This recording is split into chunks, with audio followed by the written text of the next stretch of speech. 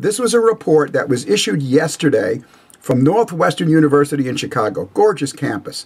It says older adults, that's me, who eat greater amounts of fish end up preserving, I like that word, preserving their bone density better than people who don't eat fish. It's a combination of the EPA, the DHA, that protects bones from losing mass over time.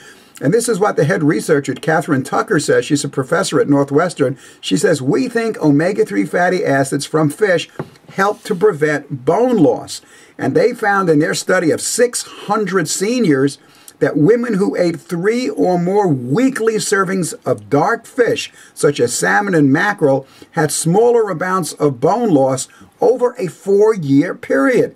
And men who ate the dark fish as well, at least 3 times a week, also had less bone loss than men that didn't eat fish. And that's really, really important to realize, that just introducing fish into your diet or having fish oil supplements at about 2,000 milligrams a day can help you deal with osteoporosis. Generally, when you hear osteoporosis, you think of vitamin D, maybe you think of magnesium and calcium and vitamin K, like that. But here's a real situation where a food has now been proven to be helpful, and it's a food you wouldn't probably think about when you think of osteoporosis. You might think of calcium from milk and dairy, which they're all great, but this is very interesting.